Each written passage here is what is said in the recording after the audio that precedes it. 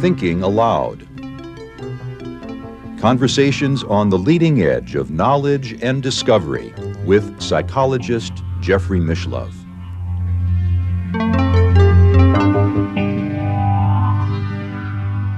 Hello and welcome. I'm Jeffrey Mishlove.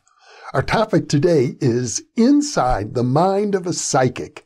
My guest is Christopher Robinson. He is co-author with Andy Boot of a book about himself called Dream Detective.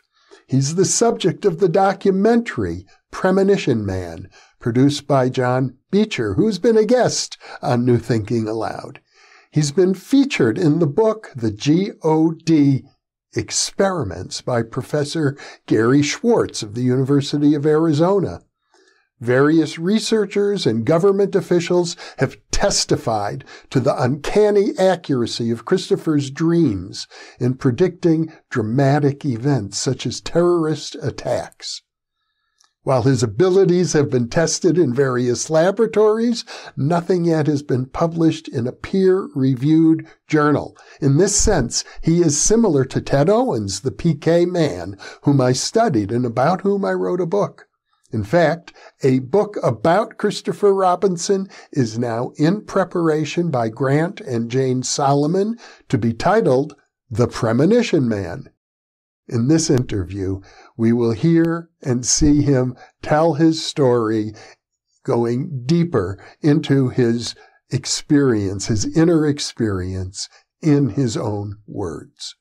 Christopher lives in the United Kingdom, and now I'll switch over to the internet video. Welcome, Christopher. I'm happy to be with you once again. And I'm happy to be with you once again, too. Yes.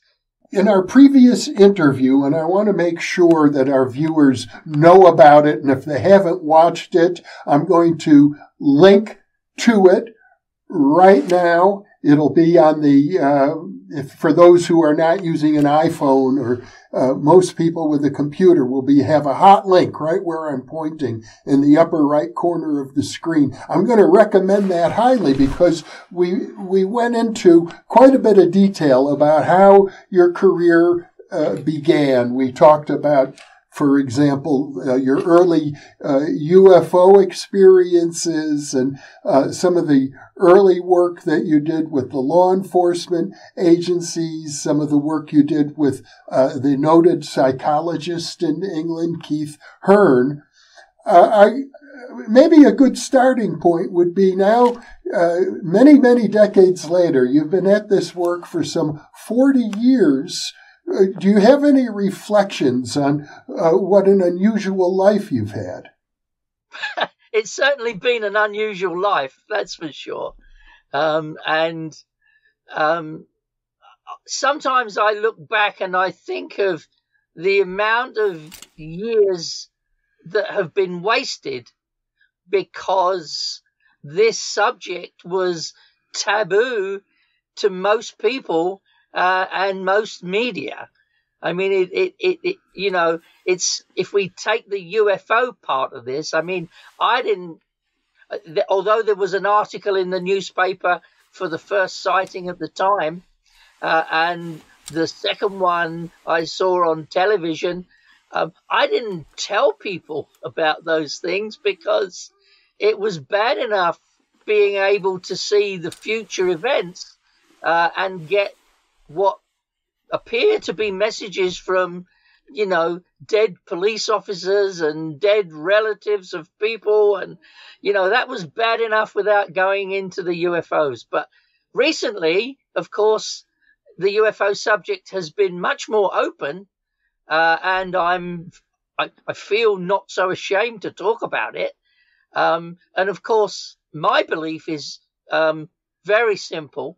There is a connection with some unexplained UFO type phenomena and what we call the spirit world. I mean, I've got examples of that which they even blow my socks off, never mind anybody that you tell them to.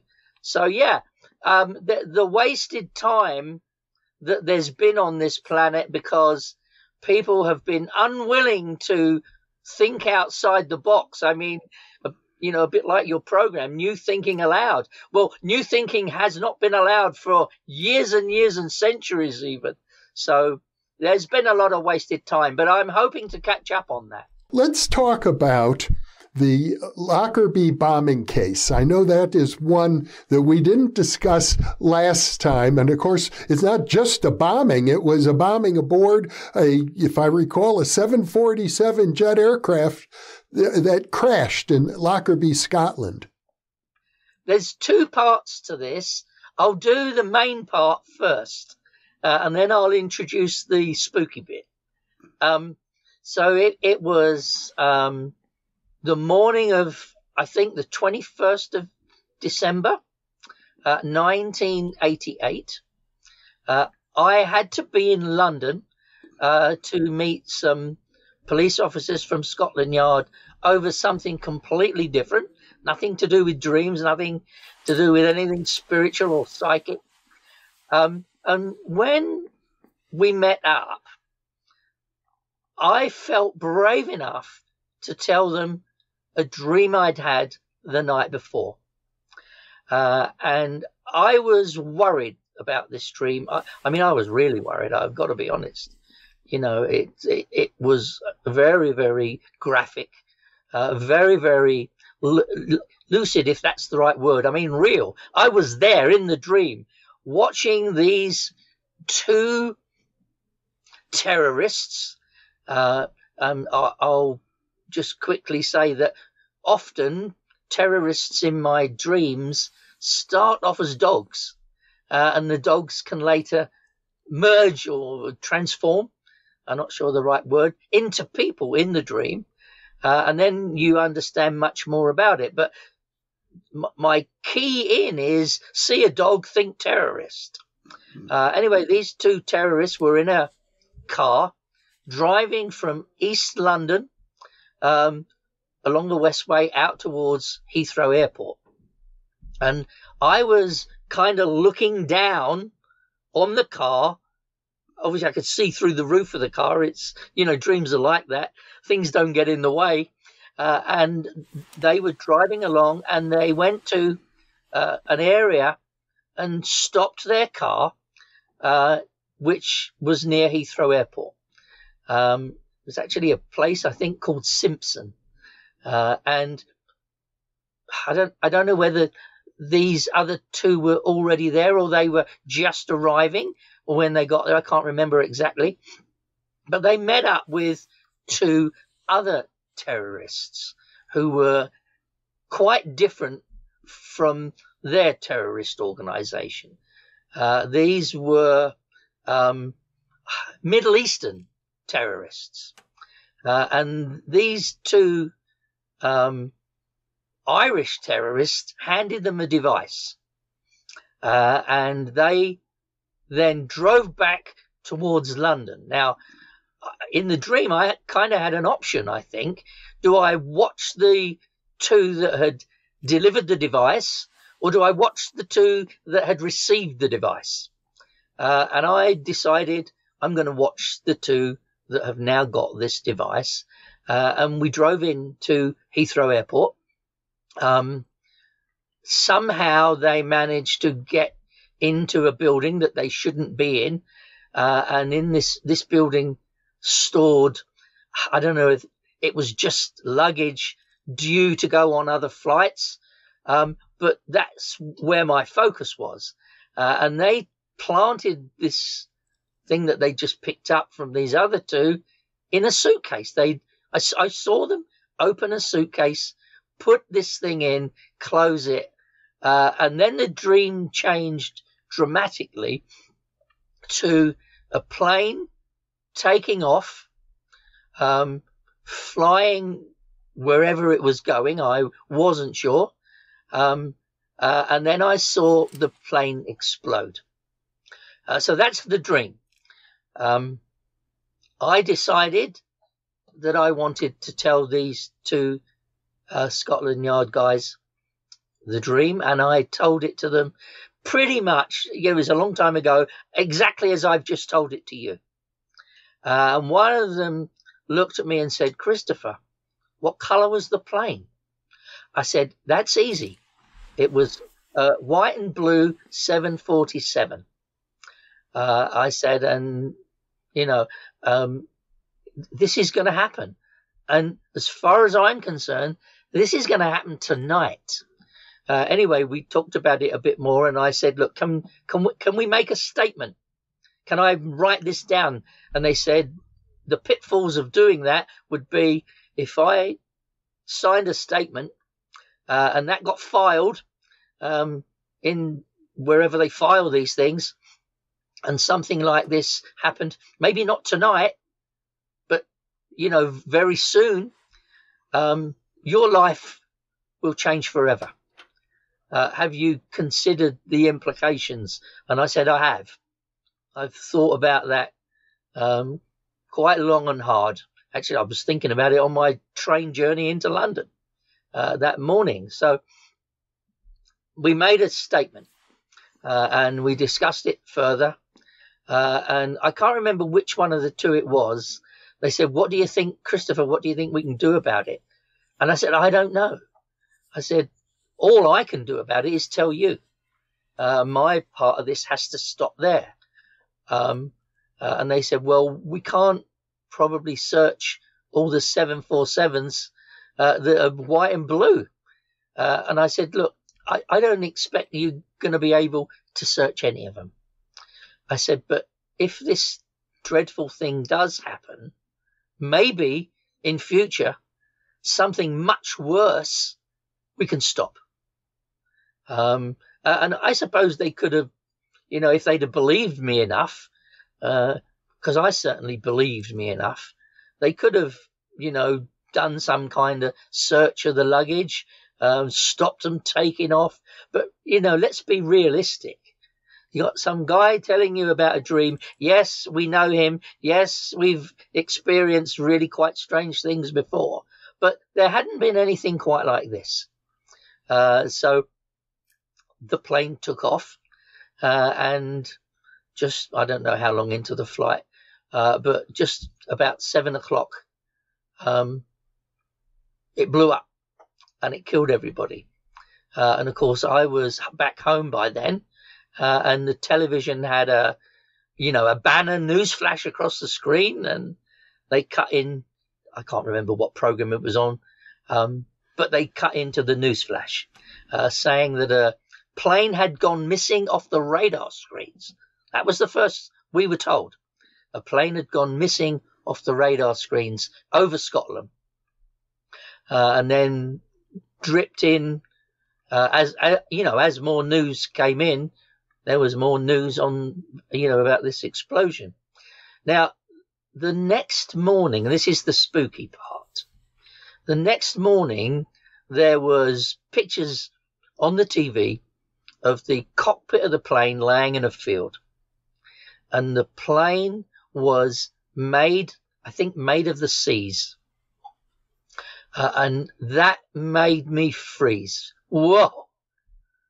Because you see, back earlier in the year, I'd been flying in that plane to Seattle to change flights to Las Vegas to go to the National Exhibition of Broadcasters.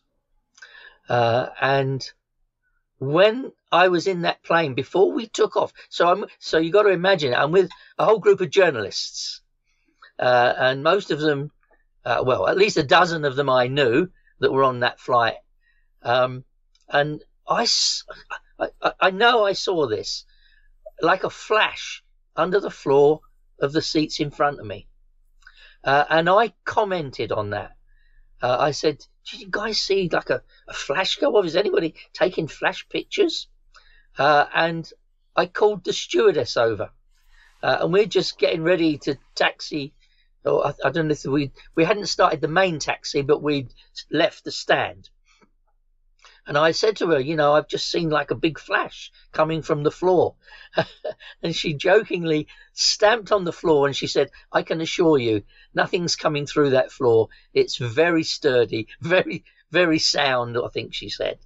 And I thought, yeah, imagination. But that's really a bit spooky to me because, you know, how do you see things that early? How early was it? Well, that was the April, the same year, 2008. Well, no, we were talking 1988, were we not? 1988, yeah. Because I know I was in Vegas for my birthday. So I know it was April because this was on the way out. I couldn't give you the date, but, you know, probably somebody really interested, they can look up, you know, what time the NAB was, you know, that year. I mean, crash was in December. The crash was that night, December the 21st. 20 minutes after the plane had blown up, I got a phone call from a police officer. And it started off, Christopher, what have you done? And I said, I think I know what I've done. He said, they want you at Scotland Yard at 9 o'clock in the morning. And if you're not there, they're coming to get you. And the officer said, I've managed to talk them out of coming to get you tonight. But, you know, I mean, yeah, I got there the next day and went up the back stairs, which was unusual. Normally you go up in an elevator. But these two officers took me up the back stairs. And as we were walking up the stairs, one of them looked at me and said, Christopher, you could be a security risk. And I thought, yeah, I guess I could. And the other one looked at me and said, but you could be an amazing security asset.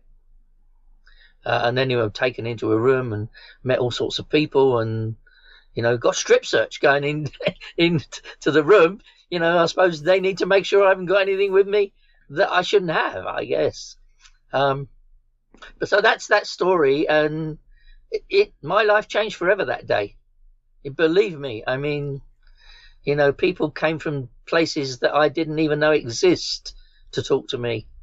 And as a result of that and other things early in the next year, a procedure was put in place where I had a separate phone line and I had a fax machine, and anything that I dreamt like that, in fact, it turned into anything I dreamt at all. Whatever I wrote down, faxed it to a police station.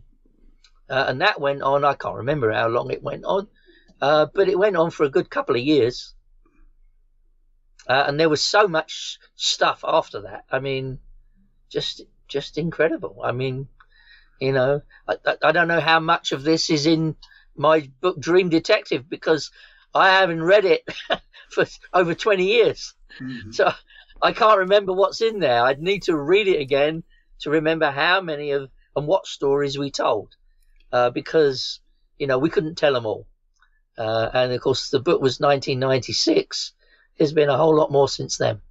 So I guess it's fair to say that the Lockerbie bombing was the point at which the National Intelligence Services took you very seriously. They had to, didn't they? You can't go into a police station or, you know, anywhere, Scotland Yard, never mind, you know, just an ordinary police station, make some kind of a statement like that. You know, it was Pan Am 103. The plane was white. The lettering was blue. You know, I mean, that wasn't wrong. You know, it didn't turn out to be a red one or a green one. You know, the color of the plane was right. And then, of course, when I realized, I think, hang on a minute, I remember this incident being in that same plane. And I managed to dig out a photograph I'd taken of it when it's still, you know, in the departure lounge. So I know it was that plane. You know, and that, it's awful to say, but to me that was more spooky than the fact the plane blew up. You know, terrorists are doing stuff like this all the time. And it's terrible. But to have seen something under the floor that early, that was, to me, something even different, something more far out.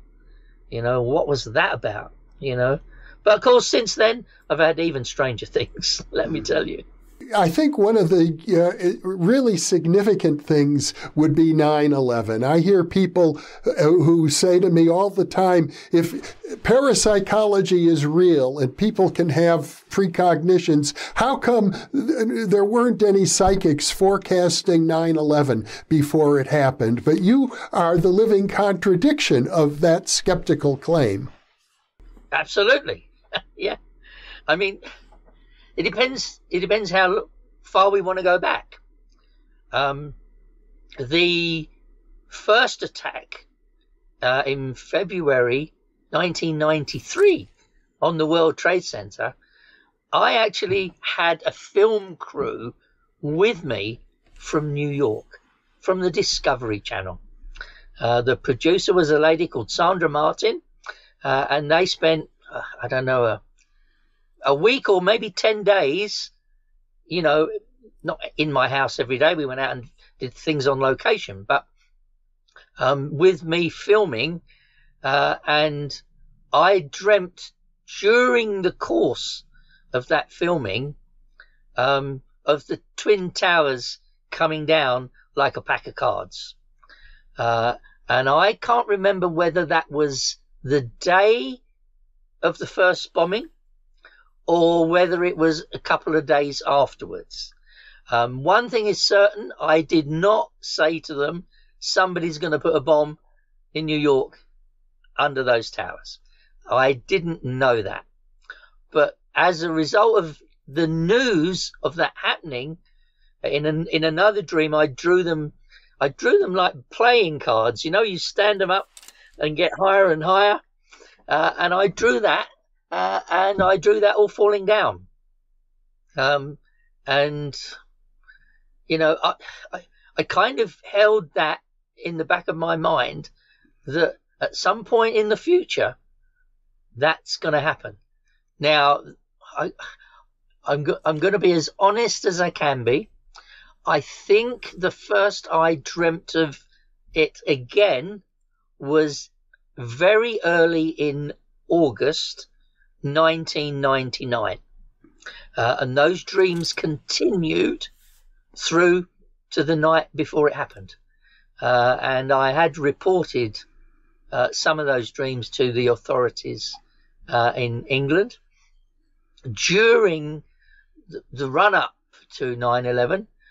So it was September the 11th. But the end of July and almost the whole of the August, I was conducting experiments at the University of Arizona with Gary Schwartz, where we were testing dreams showing the future. And during, I think it was probably, I don't know if it was the last day, but I had a dream when he came to my hotel to, how it worked is I would dream it, he would come to the hotel, we would photocopy the dream, film the dreams, film an interview with me, and then he would phone someone who then phoned somebody else in California, I think, who would randomly or pick out an envelope to the place we had to go. And the idea was that my dreams matched in some way the place that we were going that day, and didn't conflict with the previous places we'd visited. So, for example, if I'd put down museum on any of the dreams, that would have ruined the experiment, because we went to 4 different kinds of museum. What I had was the specific, what it looks like when you get there, Mm-hmm. And it was just mad, because before he even undid his briefcase, he said, "What did you dream last night, Christopher?" I said, "I don't even want to tell you, in case telling you makes it happen."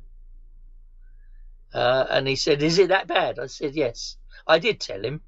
But I said, we're not going to film this because,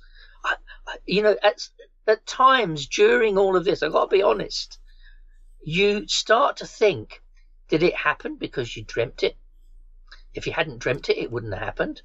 If you hadn't said it, it wouldn't have happened. You know, did you kind of seed it?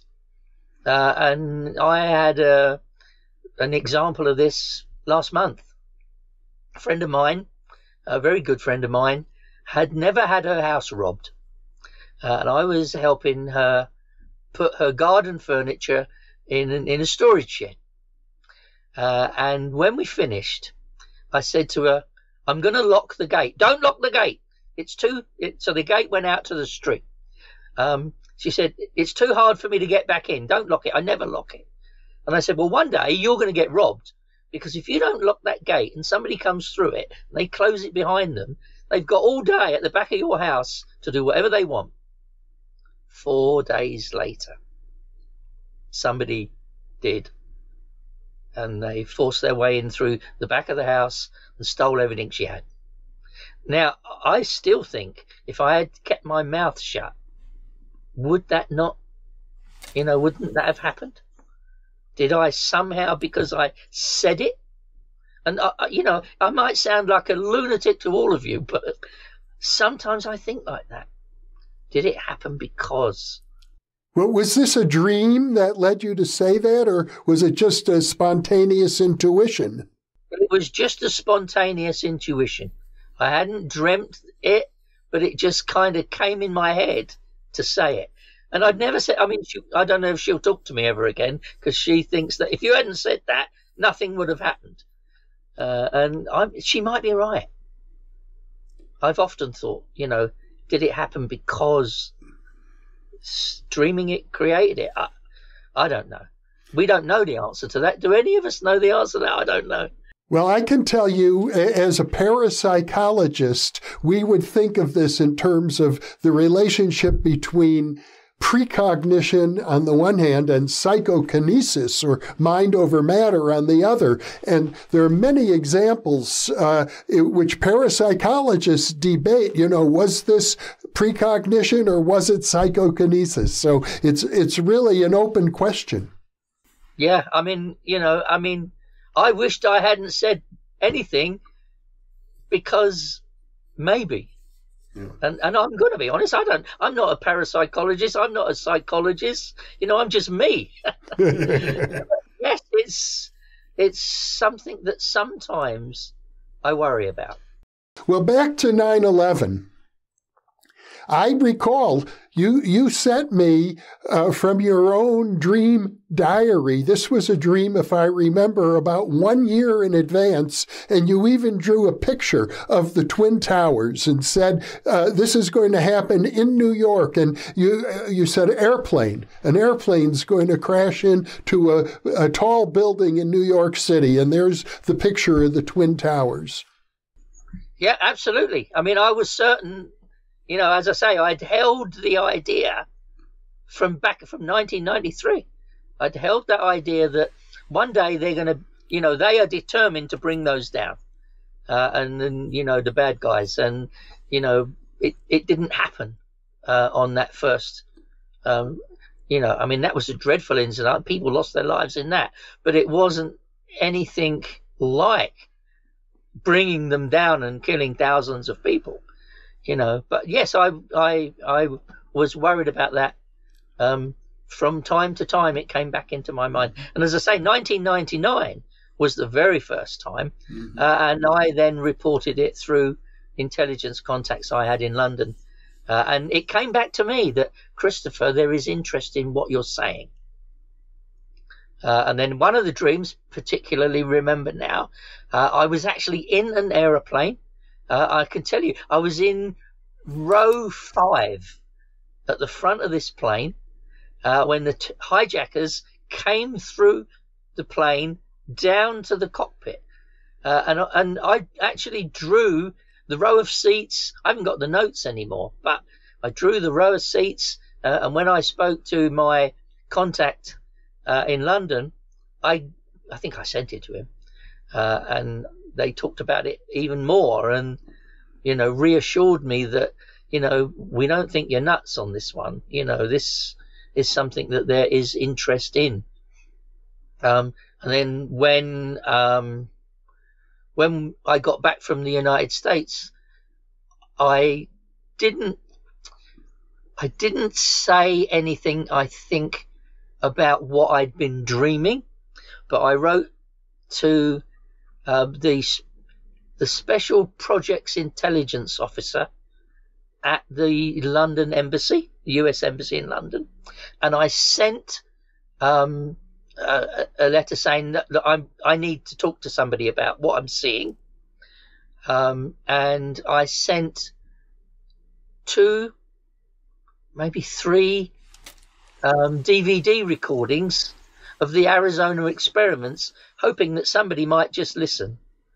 Now, somebody did listen somewhere, because between the time of the towers both being hit and them falling to the ground, I received a phone call, and I'm standing in my kitchen looking through into the lounge at the television, what's going on live, and the phone rang, and my caller display unit, which was on the wall, it's just like a little LED, not LED, liquid crystal display, the number comes up on. So it comes up with a number, it comes up with withheld, it comes up with unavailable, and it can come up with international.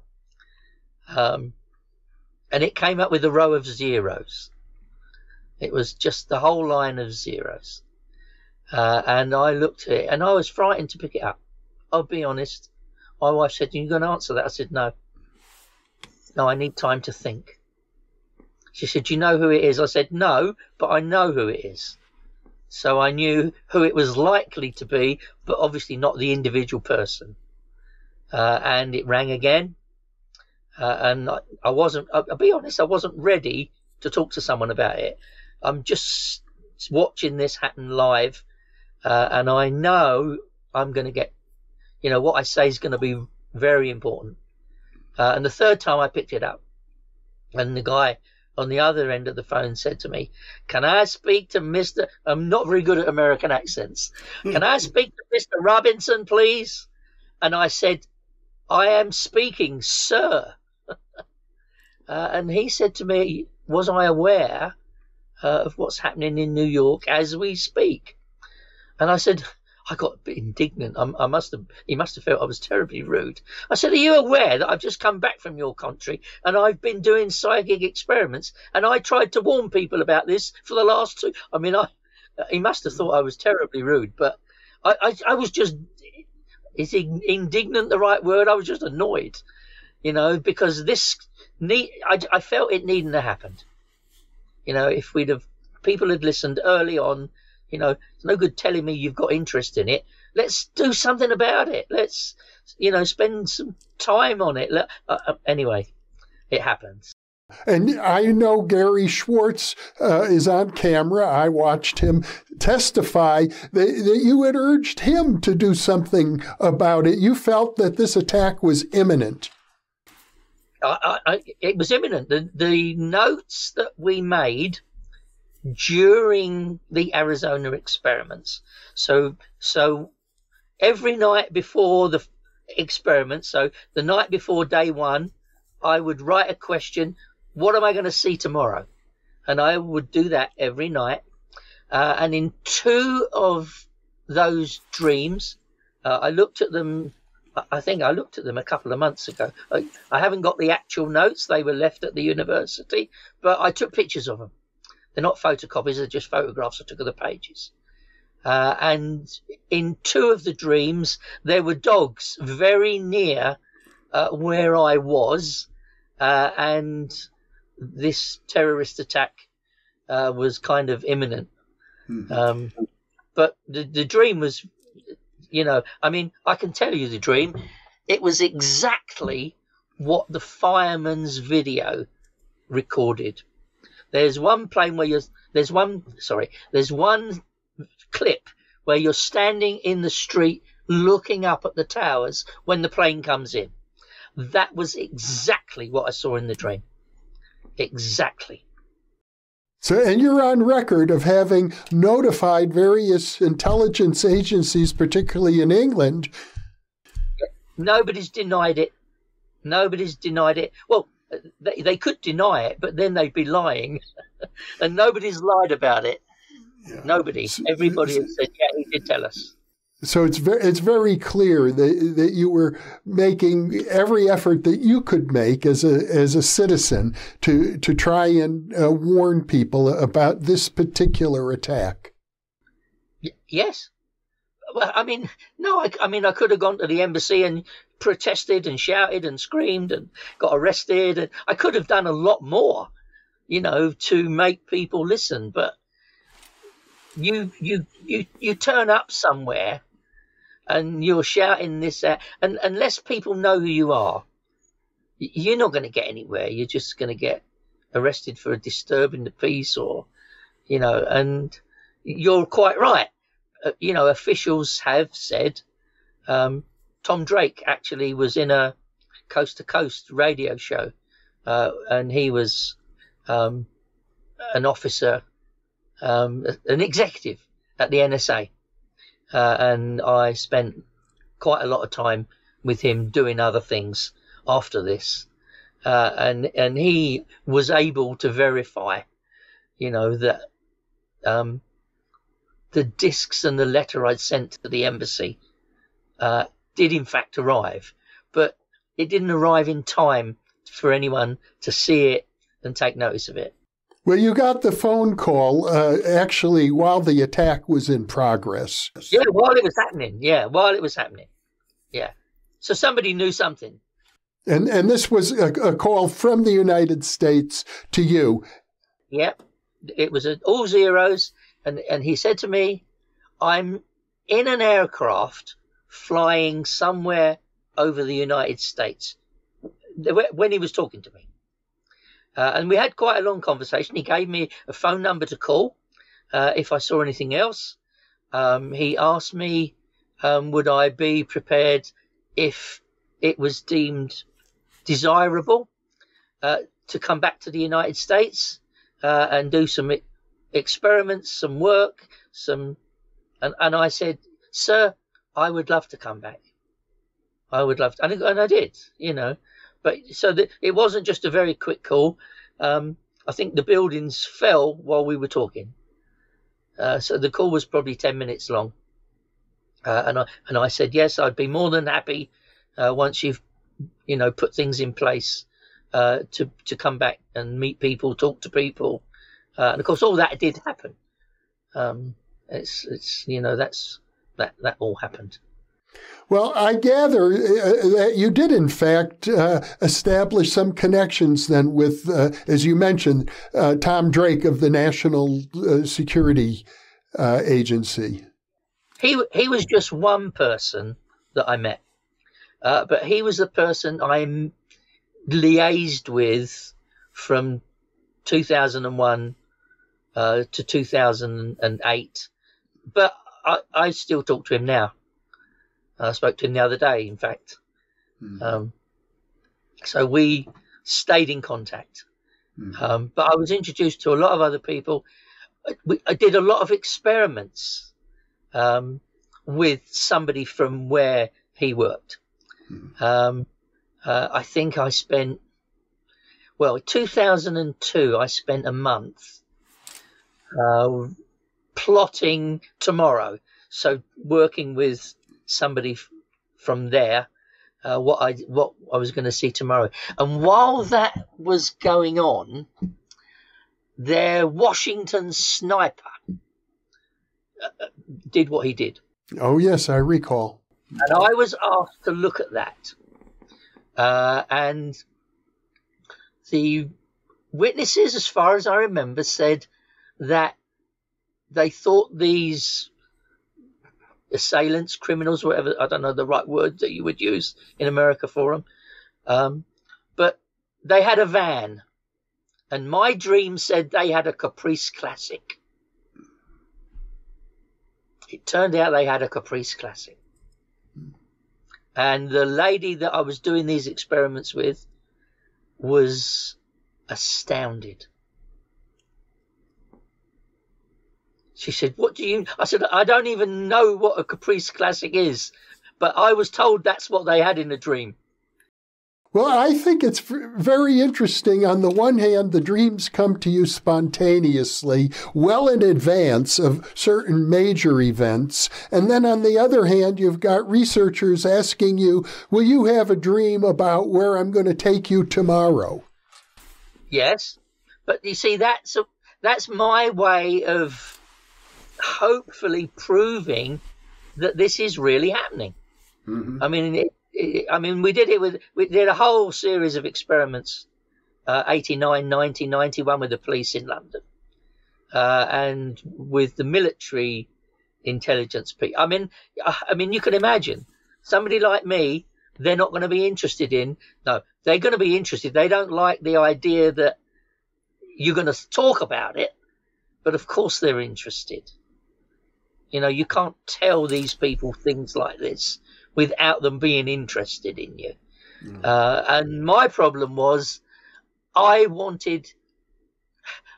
reason I didn't want publicity for me, I never really went after that. But my view was, if there are more people out there like me who are afraid to speak up because of the debunking dodgy scientists who spend their whole life trying to say this isn't real. And, of course, when you know it's real, you get angry with these people. I hear them on the BBC saying there's no such thing as telepathy, there's no such thing as remote viewing. And, you know, I actually know there is. And I've spent over 30 years doing it. And it almost disgusts me that there are these groups of supposedly skeptical scientists. I mean, and some of the things they come out with. You know, I wonder why open-minded scientists don't challenge them. But they're afraid of losing their positions at the university, so they don't get challenged. So I kind of thought, you know what, I'll challenge them.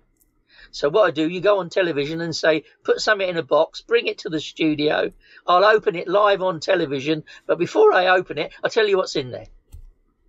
And I did loads of those. And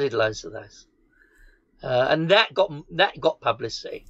You know, that got more people wanting to do a box, and you know, and it isn't always right. Yeah. But I think there was only really one failure out of 34 or 33 tries on TV. I mean, and it doesn't matter. What's interesting to me is it doesn't matter if you're doing it in a foreign country where they don't even speak English. You can still know what's in there. Well, it would be very interesting to collect all the videos of those experiments. I've got 4 or 5 of them. Mm-hmm. One German show, there were 4. There were shows which, you see, they get shown and they're somewhere else. You don't even see the show. Yeah. You know that you got it right because you filmed it. But I've probably got about 8 or 9 of them. Mm-hmm. Where there's a German one which is really good.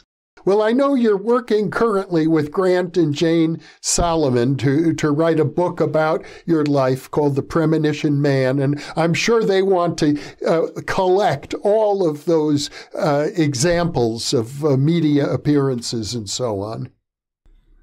I think they have already done that. Mm-hmm. I mean, I'd need to ask them, but as far as I know, I've sent them copies of everything that I've got.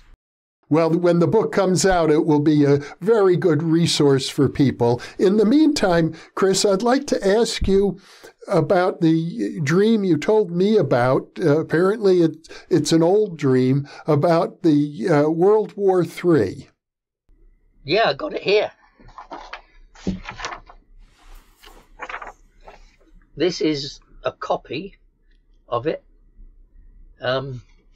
It was when I was asking on behalf of our authorities, when and where is the next terrorist attack? And I've said, exact time and place, please. And you never really got the exact time, but very often you got the exact place.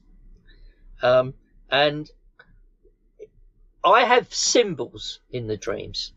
Dogs are the terrorists. Snow means it's happening very soon, and it's really nasty. Lots of things. So I'm dreaming of a Russian, and I've got V/P1, and I'm dreaming of a radio and trying to tune in this Russian radio to this situation. And I've got very, very much deep snow. Christopher, the voice, everything is real, underline.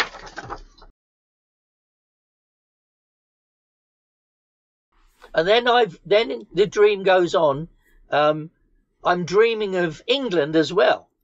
And I'm dreaming of 3 rockets being fired at number 10 Downing Street from a van. I've got bomb to be dropped. Did it go off? Did it hit the right house? Number 10. Well, 3 of them hit number 10 Downing Street.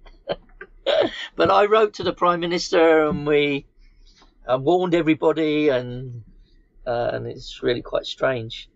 I didn't exactly know when it was going to be, but I knew that the terrorists had got a white transit van. They cut a hole in the top and they put these 4 mortars in, and 3 of them hit. And that was, I can't see the date on the top of this copy that I've got, but I can tell you it was July 1990. I think at the 6th and the 7th. So the night of the 6th, morning of the 7th. So we're talking about one dream 32 years ago. It was clearly something to do, a Russian, very terrible. And in my translation, which I'll send you, so what I would do is I would write the dream there, and in the book, so that would be the right hand facing page. In the left hand, I would write what I thought it meant. Mm-hmm. And I've got World War III, ? Russia. And I think I've got who is V/P1. Well, it could be Vladimir Putin, couldn't it? But now this is unlike 9/11, where you had repeated dreams. I gather you have not had repeated dreams concerning the Third World War. Oh, yes, I have. Uh-huh. But nothing like, nothing simple like that. Mm-hmm. I've got a Twitter account, and from, well,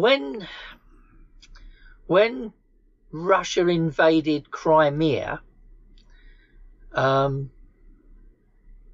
was either in an aeroplane fuselage which got shot down into the ocean, or I was in a submarine that they sank. I actually think they sank a submarine. But what can you do about World War III? Not very much. But I have been putting on my Twitter lots of the warnings about different people, different countries, what's going on and what's likely to happen. But I haven't been keeping those dreams. The dreams that I would have had very early on, I destroyed them all. It wasn't a moment of madness. I got so frustrated with no academics taking this seriously, just getting poo-pooed by the band of skeptics who always put you down. The moment you say anything in the media, they leap out at you and say, "Oh, load of rubbish, all fraud," So I got fed up with all that. Well, you were taken seriously, as we discussed last time, by Keith Hearn. Yes, Keith Hearn took it seriously. He spent, I don't know how long, but he used to come and stay with me in the early 90s, and he would sit up all night watching me dream and watching me write it down. Yeah, because he wanted to see me doing it. He didn't have a time lapse for camera or anything. He actually wanted to sit there, and stay up and watch it. But I do recall that there was a point at which you were so frustrated you started to burn all your files. Yeah, I started to burn them all. My wife stopped me. And then sometime, I think 2015, I did burn them all. That was just 7 years ago. Yeah. I got rid of them all. In other words, what you're telling me is it's been an emotional roller coaster for you. Well, yeah, that's an understatement. Respectfully, yes. Yeah, because when you get people who do believe you, but because of religion or some other garbage that other people believe, they say, but we can't say this.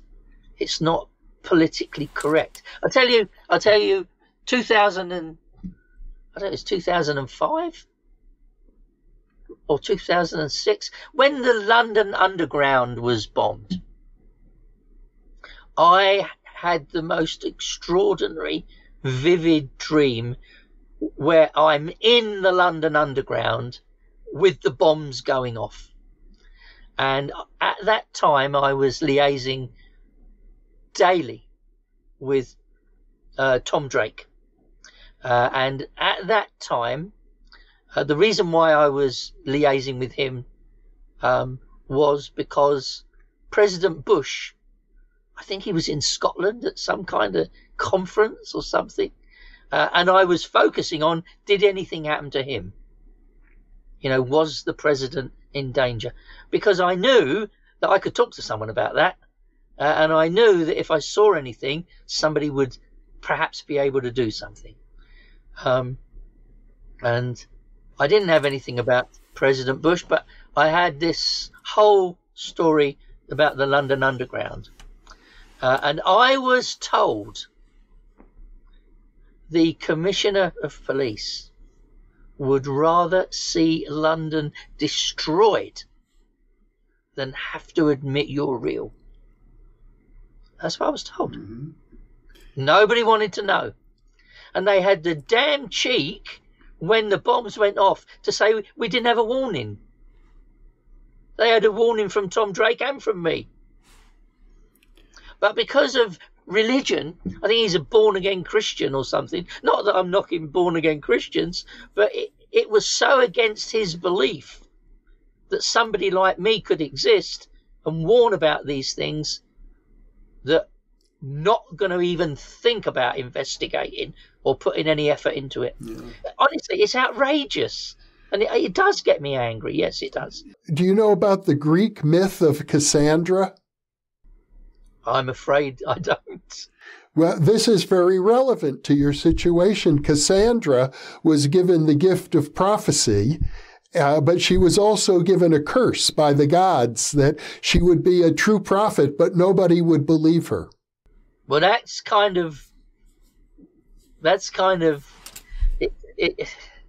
well, it's not nobody believes me, because I did get to people, but they couldn't get to people because, you see, in order to take action, you need to get to the right people. So if you get to somebody who's a police inspector, you've got to get past the chief superintendent to the military intelligence or somebody else. There's always a chain that you have to go through, and that's where it falls down. That's where it falls down. Doesn't matter how good you are. I mean, this is not in any way meant to be conceited, but I've never met anybody that does it the way I do. I've never even heard of anybody that does it the way I do. And Gary Schwartz and people that know confirm that to me. They say, he said it was beyond his imagination in one of the interviews that you can see on YouTube with him. And that's what people have said to me. You know, very senior police officers have said to me, and they all say it in a very similar way. If what you're doing is real, and we know that it is, it means everything else we've been taught is wrong. Now, I disagree with that. Not everything they've been taught is wrong, but fundamentally, that might be true. Well, certainly to the extent that people have a belief system that this is impossible, that's wrong. Yeah. Oh, absolutely wrong. But you know, I mean, again, I'm not anti anybody other than terrorists, perhaps. And really, I would never be for anything like their actions. But I just feel that people should be allowed to believe what they want to believe, but it ought to be private. Religion ought to be personal. It didn't ought to come in the case of, believing that, you're from the devil. And I've heard from people, quite senior people in America, that's been a problem that you've had there as well, where people, believe it's demons telling us, so we can't listen to it. And, that's wrong. I feel only the truth is going to set us free from this. Yeah. We've got to find the truth. We've got to establish beyond any. It's the same as the aliens. I've seen them. I know they are real. I've been in their ships in a dream. And I've even had a heart operation in a dream in a spacecraft. Now, the strangest thing about that dream is, number one, the heart was fixed.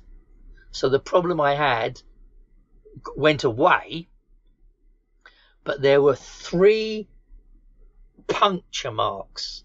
I don't know if you can see in there in my arm, 3 like drill holes when I woke up in the morning. And I went to my doctor and I showed him, and he said, "What on earth have you done?" I said, "They weren't there when I went to bed." He said, "Where the hell did you sleep?" I said, "I was at home where there's nothing, no drills, no sharp metal objects, nothing. My wife was next to me. There was nothing where I slept that could do that." I didn't tell him about the dream that went with it, but I did tell my cardiologist. And he said he's heard things like this before. He wasn't that surprised. Now, when did this dream happen? Because I know we did, in our previous interview, talk about a different experience where you had a heart attack, but you were on a boat then.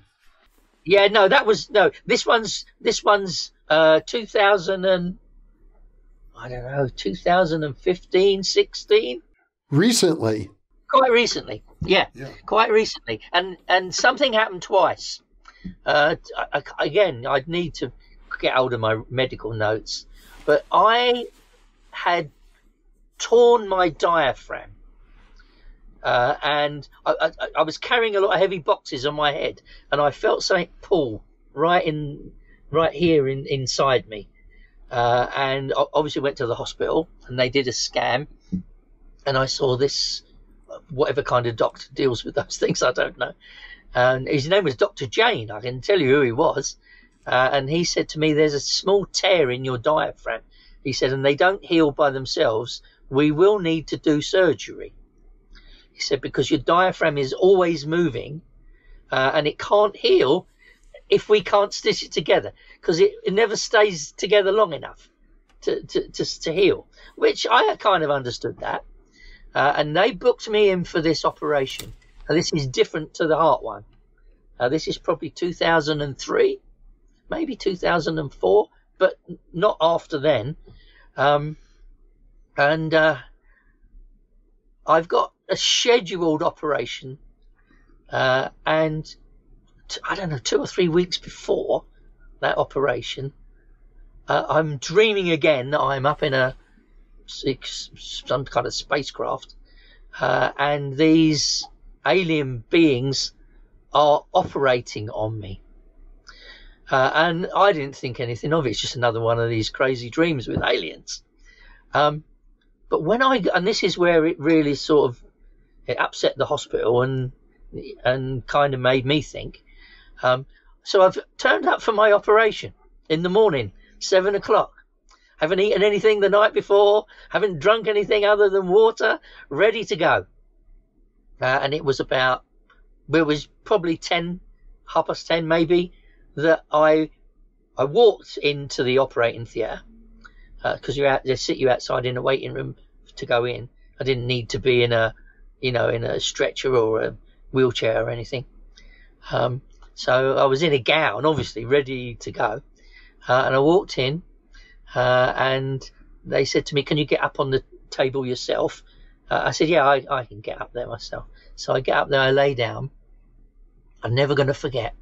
He said, "Just before we put you to sleep, I'm going to do a scan and put a couple of little marks where I need to go in." And I said, "Yeah, whatever." So this Dr. Jane, surgeon, I'd say Mr. Jane, I think, scanned across my tummy, and he did it again, and he called somebody else over, and they did it. And he then looked at me straight in the face. I'm laying down on an operating table. "Why didn't you tell us you've already had the operation?" And I said, "I haven't." He said, "I can see you've had the operation." And I said, "No." He said, "What hospital did you, I like interrogation now. What hospital did you go to? Because we'll need the notes to make yours complete. But you should have told us." I said, "I haven't had an operation." He said, "You have." And I thought, well, I'm wasting my time arguing with you. I said, "I promise you, I have not been to a hospital to have an operation." I thought, I'm going to put the hospital bit in. And they sent me home. And they were quite annoyed that I'd wasted their time. Tell me what happened there. What happened? Well, did you have a dream then prior?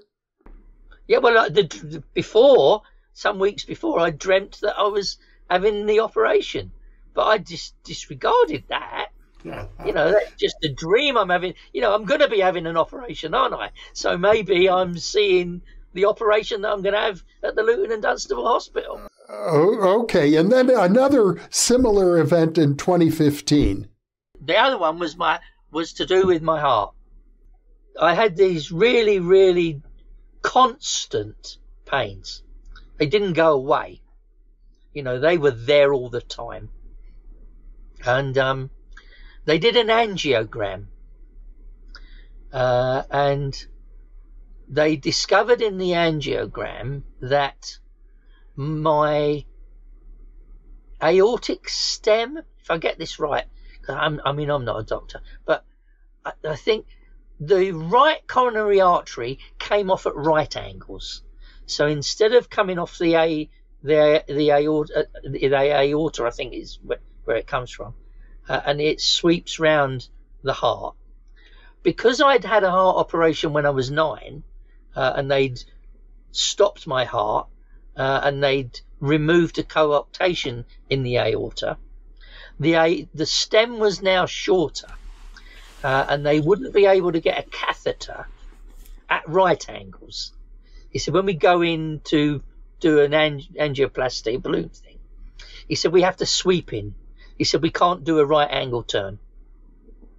And there wasn't much he could do with it. They gave me, I can't remember now, but I put up with these pains for a long time, and I rested and didn't, and the pains slowly became intermittent. I don't know why. So from 2015, when I had that experience, to now, the 27th or the 28th of April, 2018. I'm back in this spaceship. Now, the reason I was there is Dr. Hassoun, who knows about my stories and read the Dream Detective book, he said, we can't do anything about that. You know, we can't get into the right coronary artery. The best we could do would be a bypass. He said, and we don't think you're going to survive the surgery for that. We're not, you know, we're not ready to do that. So we're not going to do what they call it, cabbage or something. I don't know. He said, we are not ready and prepared to put you at risk for that. And he said, haven't you ever asked your friends to help? And I said, no. I said, they've only ever helped when they've helped. I've never asked them for help. And he said to me, why don't you ask them for help? He said, because there's not much we can do. Now, I don't know what happened since then. I have had another lot of tests, but no results from them. And it was 2 days or 3 days before my birthday, 2018. I'm back in the ship. And they're saying to me, I got my arms strapped out as if I'm having an angiogram, looking out the window at the earth below. And they're saying to me, we've decided that, you know, we can help you a little bit more. And whatever they did, I don't know. And I woke up in the morning with terrible pains. And on the Monday, which probably would have been 28, Saturday 29, would have been my birthday on the Monday, my daughter and her husband had booked tickets to take me to Amsterdam for my birthday. And that's what we were going to do. But on the Saturday morning, I had so much, my daughter said, you can't fly. You can't. You know, you can't. It's, you know, we'll have to cancel it. I said, we're not cancelling it. Anyway, during that morning, the pains subsided. And I can tell you, I haven't had any since. And this, I gather, is different than the occasion when there were the 3 marks on your arm. Yep, separate, yep. So we're talking about at least 3 different examples. Yeah, 3 different examples, yeah. In each of these examples, you apparently were aboard a craft of some sort in a large room where alien beings were performing operations on you of a beneficial nature. Yeah, and I don't normally tell people because they think about the doctors know. You know, Dr. Kurt, who saw the marks on my arm. The marks on my arm correlated to the diaphragm operation. So that was prior to going to the hospital and being told it's already done. Yeah. And I did talk to him afterwards because he said, why didn't you say you'd been, because you get a nasty letter to the doctors as well. And I said, I told you. I said, all I had was those marks on my arm and a weird dream. I said, and they're saying the operation's done. And they absolutely were adamant it can't do itself. They explained to me the whole thing about it can't heal itself because it's always moving. Yeah. And I said, well, I'm sorry. I have not been to a hospital and had an operation. And I didn't want to tell Dr. Jane anything about aliens. Yeah. Well, and it's bad if they know I do weird things anyway. Christopher, I have the impression that we've maybe covered half of the highlights of your career, that there's a lot more to explore. So I think we ought to do yet another interview and see if we can begin to probe the relationship between your contact with these deceased police officers who have been helping you in dreams and the alien contact. That relationship between aliens and the afterlife is one that I've experienced, and I think it's worth probing further. Yeah, I'm happy to do any more interviews, or 1 or 2 if you wanted to do them. I know that certain things were real. You know, laying on the operating table and being told it's already done, that was real. You know, was I really in a ship? I don't know. But it certainly sure as hell felt that that's what was happening. Same with the heart, you know, twice. Yeah. Same with that. I mean, and there's so many other things as well. You know, it's very difficult to sometimes get your head round, how is this possible? Well, I have to turn around and say, so many people I've worked with have witnessed it. It is possible. It does happen. And if people don't like it, you know, really it's their loss, I think, that they're not prepared to open their eyes to it. Well, it's my hope that we can, through the course of these interviews, really bring out the fullness of your story, because it's a story, in my opinion, that is worth being told in all of its detail. Okay, I'm very happy. And yes. All right. Well, I want to thank you very much for being with me today, and I look forward to our future conversations. And I want to thank you too. And for those of you watching or listening, thank you for being with us.